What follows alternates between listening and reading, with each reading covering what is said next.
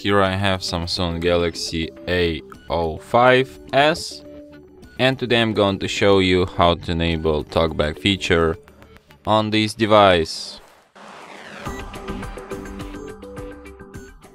So first let's open settings, then you should go to the accessibility section and then go to the Talkback. So here you can enable it, and after that Talkback tutorial starts immediately. Welcome to Talkback, page 1 of 5. Talkback is a screen reader intended for situations or people who have difficulty seeing the screen. It gives you spoken feedback so that you can use your device without looking at the screen. You can turn Talkback on or off by holding both volume keys for several seconds. When Talkback is on, the focused item on the screen is spoken out loud. Swiping right will move to the next item, and swiping left will move to the previous item.